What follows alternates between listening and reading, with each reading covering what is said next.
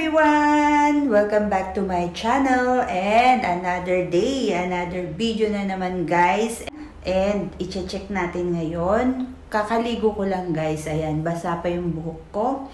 And i-check natin ngayon kung ano ang pwede kong iluto for today. So ayan guys, balikan ko kayo. I-check ko muna yung rep natin at pantry. A few moments later. So ayan guys, na-check ko na yung pantry and rep at nilabas ko na, pinrepair ko na yung aking gagawin para sa ngayon sa lunch namin ng aking anak. So ayan guys, papakita ko sa inyo.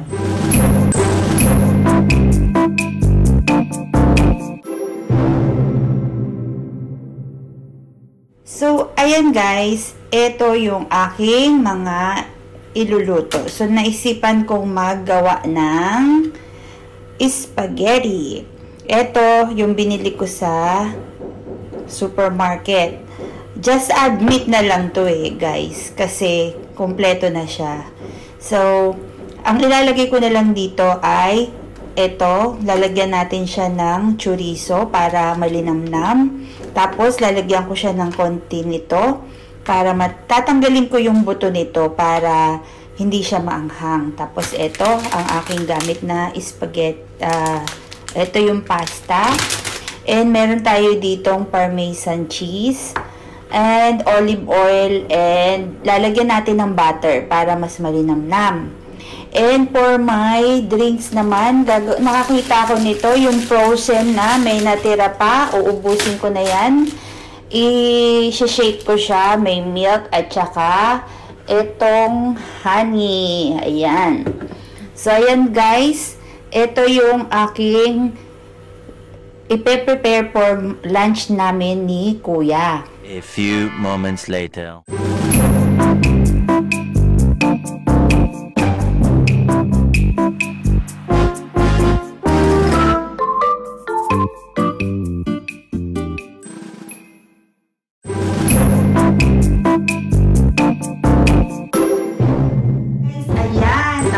Na ang aking food. Ayan, naka-prepare na. And yung kay Kuya, nandun na siya sa table.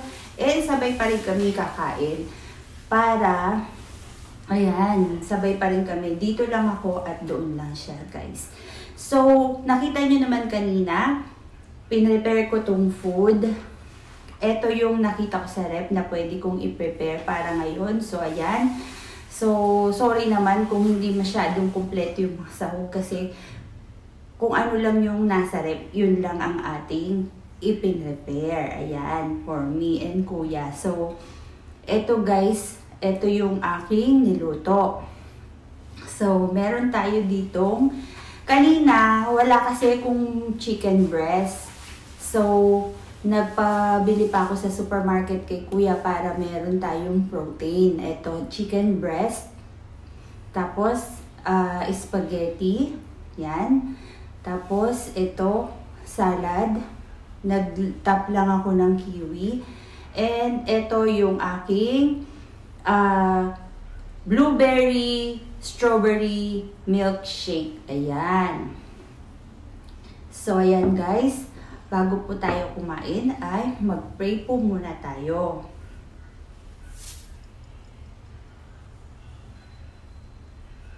Amen. Mag-start na po tayo. Ay, sa inyo pa yung unang subo. Unang subo, guys.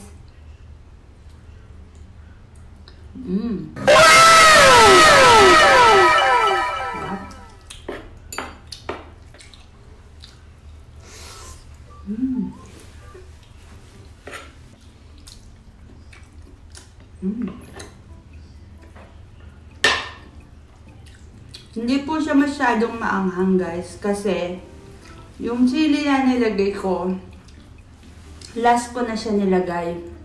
Luto na. Na-off ko na yung stove bago ko siya minix.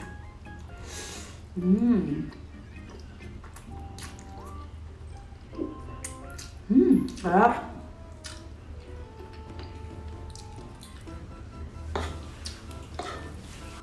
Pag tinatamad kayong gumawa ng sarili nyong spaghetti sauce, Bili lang po kayo ng Papa Alfredo. Ang sarap.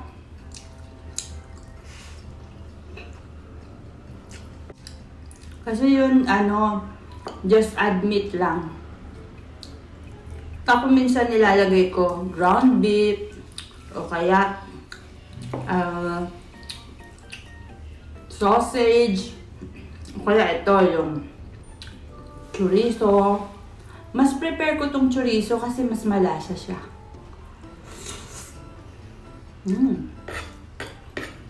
Tikman naman natin tong chicken fillet. Minarinate ko lang to sa barbecue marinade. Meron kasi akong binili, naka na sa bote na Japanese yon, Japanese product for barbecue marinade.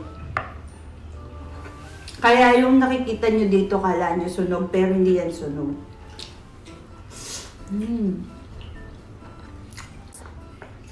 Yung pasta, 250 grams lang yung niluto kong pasta. Sakto lang yun sa amin ni Kuya. Yung sa akin, konti lang, si Kuya marami. Meron pa doon, pero mauubos ni Kuya yun ngayon. Ang sarap, guys.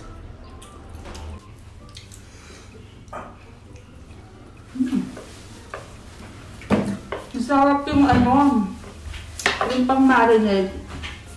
Yung lagi ginagamit ko kasi sakto lang siya. Hindi na kayo maglalagay ng salt, pepper. Kung gusto mo more pepper, pwede ka magdagdag. Pero yung sa akin, sakto na yung lasa.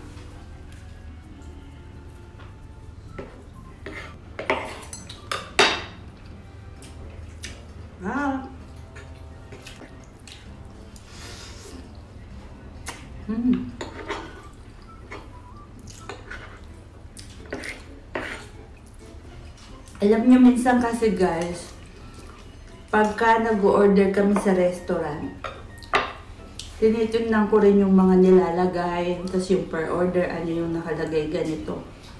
So, para ka na rin kumain sa restaurant, di ba?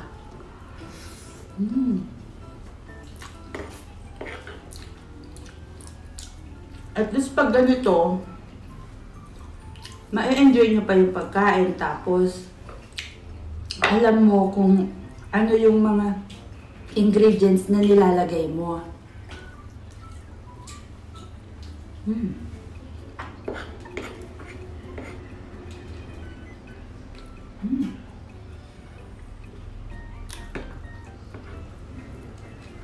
Tapos, alam mo kung anong oil ang ginamit mo, yung seasoning na mga nilalagay mo, alam mo din.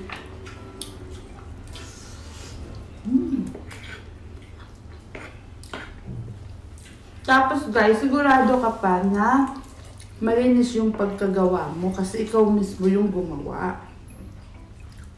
Last, mas makakatipid ka.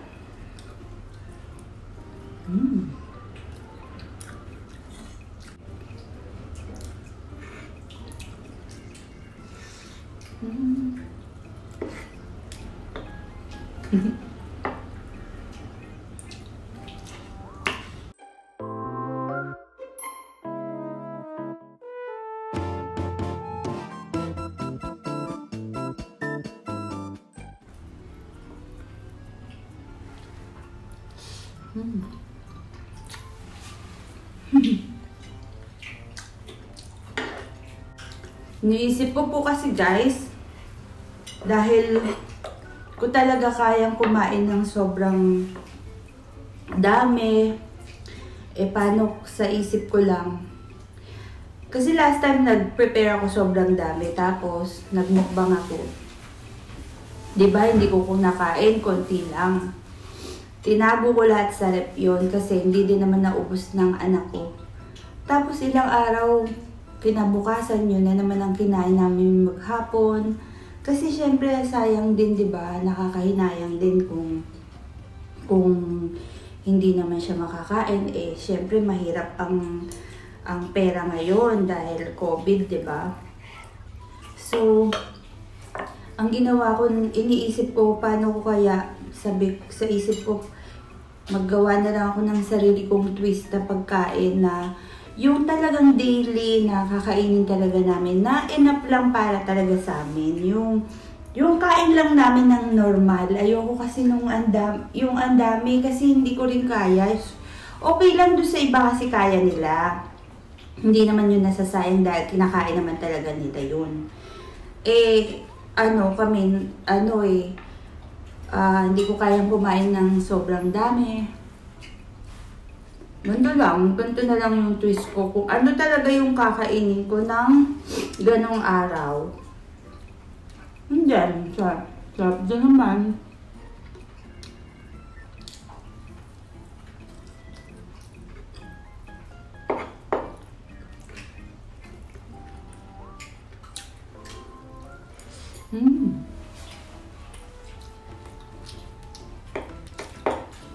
Try nyo to guys.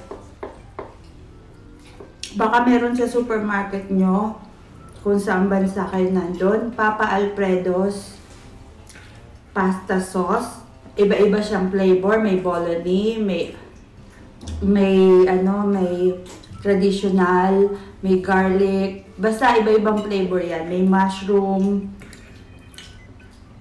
Just add meat. Tapos kayo na lang bahalang maglagay ng twist nyo. And super easy lang gawin.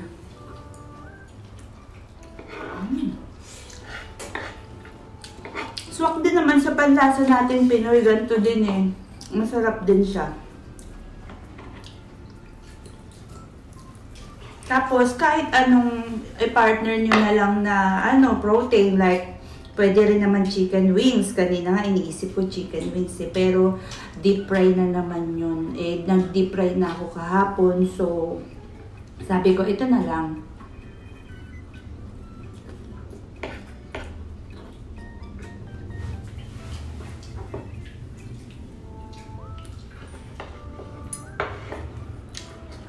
Sarap.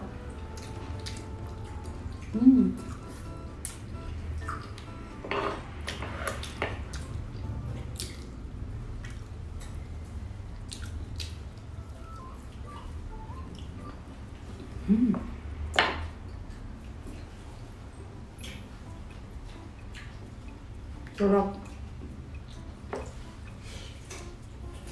Ito, subukan nyo to. Parmesan cheese, masarap. Ang ganitong stock. Dati ang binibili ko yung kulay green. Pero, nakita ko may ganito, mas mura siya. Tinikman ko, sabi ko baka masarap naman. Pwede na. Ayan. Doon naman tayo, mag-salad tayo. Inom muna ako.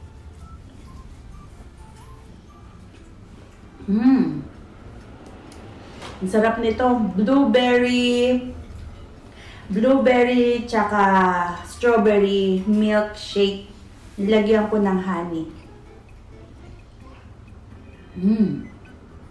Sarap.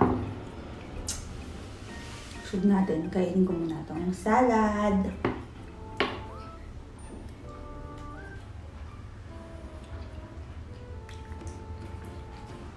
Ito naman, mayonnaise.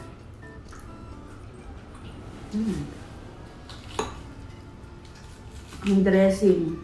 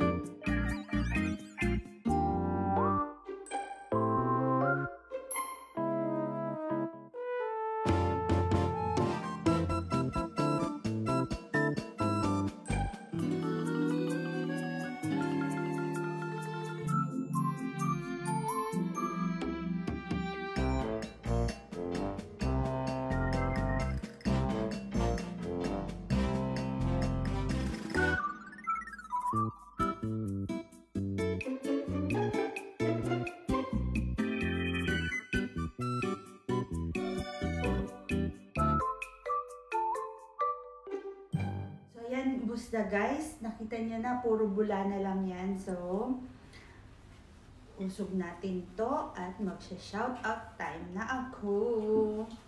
Ayan. Sandali lang to guys. Ayan guys, busog na ako. Gusto ko nga palang guys i-shoutout Bisaya Studio Forever Idol. Excited ako na subaybayan ang kanyang pagbabago ng kanyang buhay. Ayan, talagang kahit siguro mag-stop ako sa YouTube is susubaybayan ko pa rin siya dahil nasubaybayan ko siya from 3,000 subscribers hanggang ngayon and forever. Yan. Si partner ay standby for unforgettable first ever collaboration yan. So, forever ko din siyang unforgettable talaga. Shout out sa mga, super shout out to sa mga supportive na laging nagko-comment sa akin. Pag meron akong upload, nagko-comment, nakikita ko agad sa notification ko na sila yung first na nakakakita ng aking video upload. Si Reyna Nitunying, shout out po. And si Partner Ace, yan. Partner Ace, hi, he is standby. And Miss Ann Park, super supportive Ann Park. Lagi yan agad nagko-comment sa aking bagong video upload.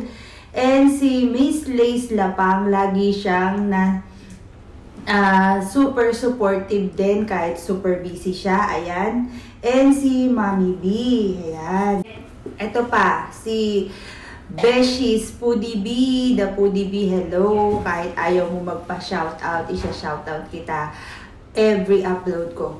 Hi. Tapos, ayan. Ayan. Tapos yung mga iba na mga ina-attendan ko sa premiere. Ayan, hi sa inyong lahat. Super dami nyo. And hindi ko na maiisa-isa dahil baka nabutin tayo ng siyam-siyam dito. Pero palaging ako nanonood ng mga premieres nila. Minsan, pag may ginagawa po ako is naka-watch lang ako. Tapos minsan natatawa ako. Magugas ako ng plato. Tapos babalikan ko. Tapos mag-heart-heart ako. Tapos ano na naman ako, basta ganyan lang, basta support lang ako sa kanila. So, ayan guys, syempre pagka medyo busy naman tayo, hindi naman tayo makaka-watch talaga, pero replay na lang. Ayan guys, so, kung nagustuhan nyo tong video, please like, share, and comment guys. And if you haven't subscribed, please subscribe and hit the notification bell para lagi po kayong updated sa mga bago kong videos. So ayan guys, kita-kits tayo sa susunod kong upload and bye-bye!